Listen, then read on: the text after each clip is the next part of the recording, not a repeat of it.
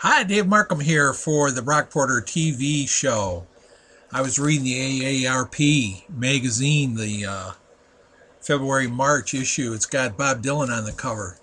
And they also have an article on the 2014 best films. And mentioned in the section on intergenerational films, which they gave the best award to St. Vincent with Bill Murray, and that was a good film. If you haven't seen St. Vincent and you're looking for a delightful movie, I recommend it. Bill is a grumpy old man, and his new neighbor next door is a nurse who works the evening shift, and she has a 10, 11-year-old boy, and she talks Bill into babysitting for this kid. And Bill's kind of like the bad grandpa, or the uncle who has bad habits that but a friendship develops between the Bill character and the kid and the mother, and it all works out in the end. But in typical Bill Murray fashion, there's a lot of comedy as you go along, and it's a heartwarming movie. At any rate, another mention in the intergenerational category was Chef, and I noticed that it's streaming on Netflix. So if you get streaming Netflix, you can watch Chef.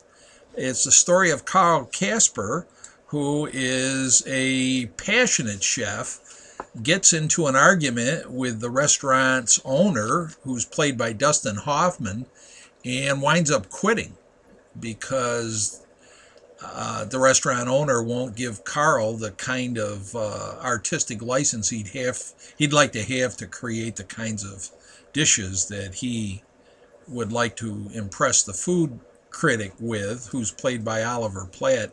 At any rate, Carl also is divorced from a lovely Hispanic woman, Cuban woman, Inez, and they have a 10-year-old son, Percy. At any rate, Inez still loves Carl, and they get along fine. And Inez talks Carl into buying a food cart, and they make Cuban sandwiches, and then they take a road trip with the kids, so it's kind of a father-son bonding thing and a romantic comedy. And if you like the cooking shows and the food shows, there's all these shots of Carl whipping up his recipes, and it was a great movie. I just wanted to tell you about it because you might like it, and you can watch it for free if you have Netflix streaming. Title of it is Chef. Chef. Great movie. I enjoyed it. On Dave Markham's scale, I'd give it probably a 5-point scale. I'd give it a 3.5, maybe a 4. It's a lot of fun to watch, and it's interesting to watch the father-son relationship develop. So it's funny. It's heartwarming, and very enjoyable. Chef. Take care. Bye.